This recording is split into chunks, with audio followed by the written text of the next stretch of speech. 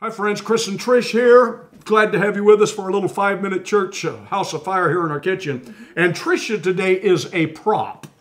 How do you like that? Well, you got this shirt that you designed. Tell us about it. Oh, yes, I can. Yes. Oh, yes, I can. Philippians 4:13. We can do all things through Christ. We chose that as our theme. Oh, yes, we can. Yes. Because we got married on April 13th, which is a 4/13. Our anniversary is right around the corner. But this is available now. How do they get it? I think everybody wants it. This is Christian QVC. You need to order something and keep us going. Yeah. These are polyester cotton. They're 3/4 length sleeve. You can go to chrisjackson.org and order them there. Amen. You got 4 sizes on that. Yes, Okay, we're in Matthew chapter 24. We're relating with Revelation. We've already looked at the white horse, mass deception, then the red horse, mass destruction, and then will come mass defection. Before we get to that, let's kind of walk through here on Matthew chapter 24. Okay. You got an amplified version there. I want you to share something in a minute from amplified. But give us verse 7 again, if you would, Trish. Okay. For nation will rise against nation, and kingdom against kingdom, and there will be famines, pestilences, and earthquakes in various places. Okay, with famines, you know, what we're going through right now with the coronavirus and everybody on lockdown, we're getting by in America. We're stocked up here in our house. We're doing okay. But I can't imagine what it's like in some of the third world countries and backward places where there's not government bailouts and so forth. So we're living in that time of famines. Now, we don't believe we're in the tribulation period because we believe Jesus comes back for us. But these are things and warnings that prepare us for what is going to come up to pass. So if we're having a foretaste of famine right now, it will only worsen with time. Famines and pestilences and earthquakes in various places. Now, King James says divers places. One lady one time said that I know Jesus is about to come again because it says earthquakes in divers places, and we saw it on the news.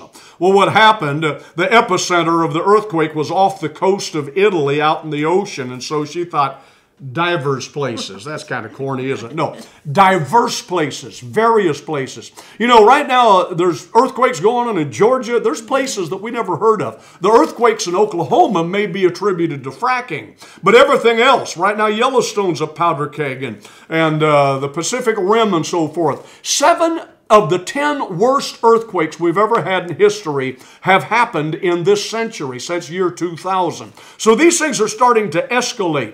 We heard about the tsunami, the Indian Ocean tsunami that took 250 to 300,000 lives. The Haitian earthquake that took, we're counting now, up to 200,000 lives.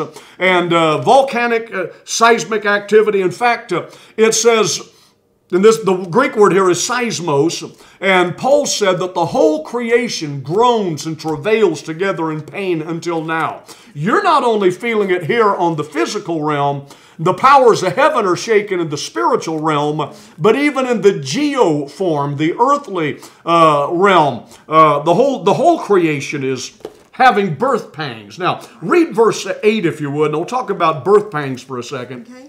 Verse 8, all these are the beginning of sorrows. Sorrows in the Bible is dealing with a woman's sorrows, travail, or labor pains. So all of these are early labor pains. And just as a woman's labor pains go and the contractions start getting closer and closer together.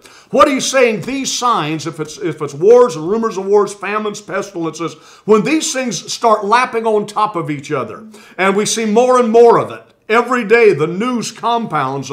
These are the birth pangs of what is about to come. And look that up in Amplified. Okay.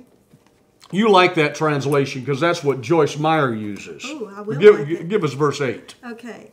All this is but the beginning, the early pains of the birth pangs of the intolerable anguish. Okay, these are the beginning birth pangs. And whenever there's birth pangs, then something's about to be birthed. And somebody says, well, the Antichrist is about to be birthed. Global government is about to be birthed. That's true, but really it's talking about whenever there's birth, there's joy that a man-child is born. So this isn't the birthing of the tribulation period and just the birthing of Antichrist. This is the birthing of God summing up everything in this dispensation, because Jesus Christ is coming back to earth again. And that is what the birth pangs are really signaling, that we're getting closer to the coming of Christ.